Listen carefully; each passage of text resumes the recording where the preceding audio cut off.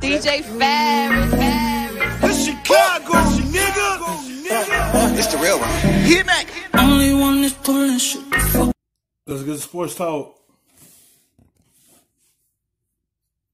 Bumps in this documentary, but he also gives them out, guys. He is so petty and lethal in this doc. I swear half the scenes are just him saying, right, but who are we kidding? This guy wasn't as good as me. And we saw it last night. Indeed, the list of Hall of Famers, elite talent guys who never got a ring because of Jordan. Patrick Ewing, Charles Barkley, John Stockton, Karl Malone, Reggie Miller. Here's Charles Barkley talking about losing to Jordan in last night's episode. I have no problem losing to Michael. Losing to Michael, there's no shame in that. Sports are like a gunfight. And we lost to the fastest gun. Best in the West. Paul, you heard Barkley say there is no shame in losing to Michael Jordan, but of all the guys denied a ring by MJ, who do you think is the best player? I think of all the guys that was denied by MJ, I got to go with Karl Malone. I mean, Karl, we'll be talking. I agree. Karl Malone got to the finals at least, I think, three times against Michael Jordan, and they couldn't get past him. He denied him 3 times that he got there and faced Jordan. Every trip, they came up empty. Him and Stockton came up empty. The game where Jordan had the flu and he mushed Russell out the way and hit that game-winning shot, that was a heartbreaker for them. That team was good in Utah. They just couldn't get past Michael Jordan and the Bulls. That was their kryptonite.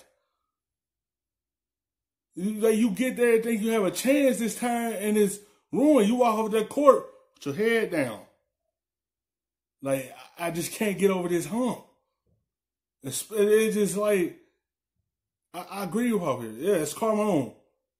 I feel like he faced him multiple times in that finals and couldn't get the job done. Him and Stockton.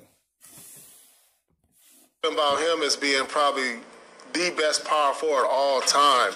If he gets 1, maybe 2 rings in that era, but you know, there's no shame, like you said. You lost to the greatest player of all time. I mean, I just couldn't imagine playing in a Jordan era to where it's like there's no rings available until those 2 years he retired in the 90s. And it was just like all these guys that were in their prime, it was just, I know they look back today, it was like if Michael Jordan was just hurt or something else, he just didn't play in that era, you know, history would be a whole lot different, I'll tell you that. Yeah, that's the only way you can take advantage.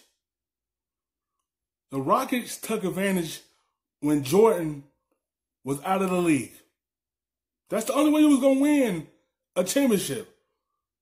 When Jordan retired with the baseball, that was everyone's opportunity.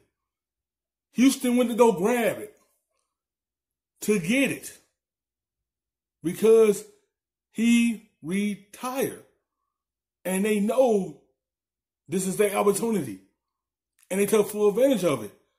It's the Jazz and Stockton and the mailman would have had the opportunity to get that opportunity that Houston did. They would have been good.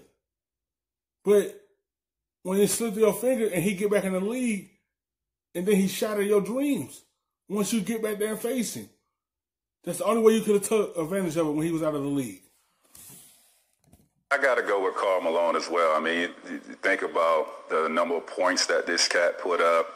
He's a 2-time MVP, and he faced MJ the most in the finals 2 years in a row. He was denied by the greatest player ever.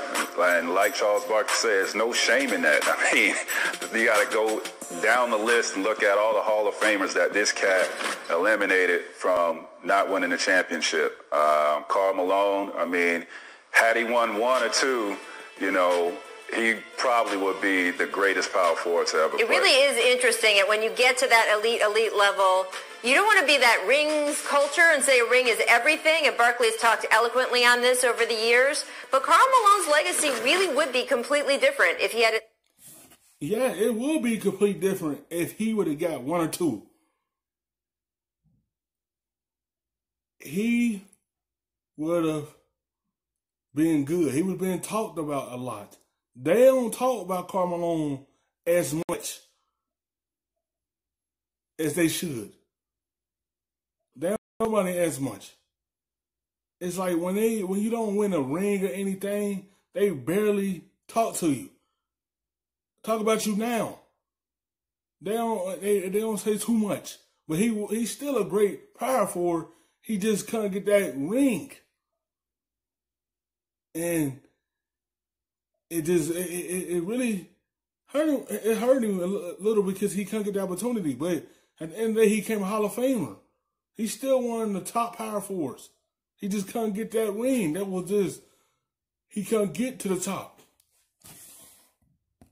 At least one title ring. I'm not sure Barkley's would. I think Charles has been able to carve such a path for himself post-playing. We would kind of think of him the same way if he had a ring or not, but I do think we would think of Karl a lot differently, like both of you guys said. Thanks for watching ESPN on YouTube.